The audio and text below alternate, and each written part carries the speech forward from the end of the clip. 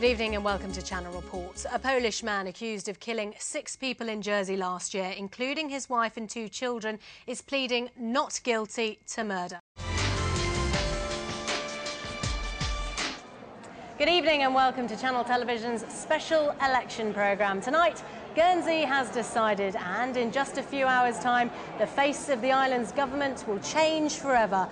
Ah yes, election year, interesting times. Thank you very much for now, Rob. Now, Jersey's Millennium Town Park cost more than £10 million and was 13 years in the making. But now, more than 3 months after it was officially opened, it's still not finished and there's a funding crisis. Well, police are still waiting to interview Damian Żużowska on suspicion of murdering his family and friends. Today, forensic officers have continued to trawl the scene behind me here for clues to the tragedy. You might be able to make out the white tarpaulin tent in the distance, covering the area where the incident spilled out onto the street. And Jess, just bring us up to date with events in court today. Well, today it was the UK's turn, and their barristers argued that under EU law they could get rid of low-value consignment relief if there was tax abuse or market distortion. And they say in the Channel Islands case, both things are happening. This comment is simply just multiplied their pain, and I'm sorry. I have to press you on this, though. You haven't apologised to Senator Sivray. I've apologised to all States members. What about him individually? Senator Sivray is a member of the States. But individually, on a one-to-one basis, no, you I said haven't. it to him. No. Do you intend to? Yes, I'm quite happy to. Would you be happy to take a pay cut? Difficult question, Jess.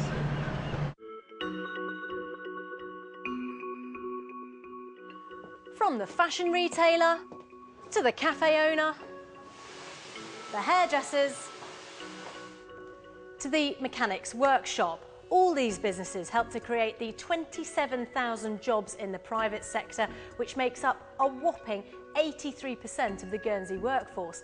In fact, private enterprise is the real driver of the economy, generating £1.6 billion a year in wages and profits. So, what businesses think of the way politicians run the island matters. Gentlemen, welcome to this second meeting of the ITV Business Club. As we all know, election day is looming, a chance for a new house with new policies. So what issues do you want to see tackled over the next 4 years? Well, still with that health report, a number of you have been posting your comments on our website. Danny says, perhaps if the island wasn't such a stressful place to live, people would not need so much alcohol. Next tonight, he's the Channel Islander who's about to become an Olympian. Guernsey's Lee Merrion is now preparing to run the marathon London 2012. He's back on home soil and is taking a short break from training to speak to us tonight. Lee Merrion joins me now live from our Guernsey studio. And Lee, before we talk about your chances in the Olympics, let's just get your reaction to the thousands of supporters who campaigned to get you into Team GB. Now, as well as being cute, we all know that babies can be costly, and disposable nappies form a large part of that. The average baby like Abby here will go through 5,000 disposable nappies in her lifetime, and that costs a parent about £1,000. But switching to washables can cut that cost in half. Haha, well, after all that excitement, this was the float that bagged the top prize.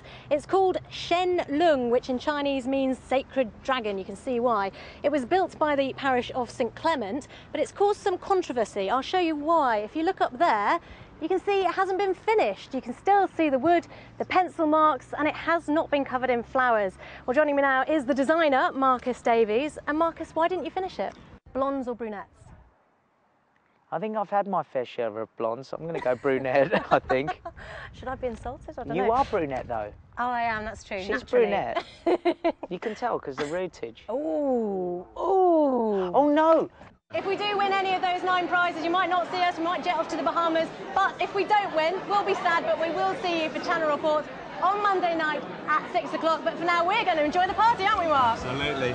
So it's good night from the two of us. Good night. Bye-bye.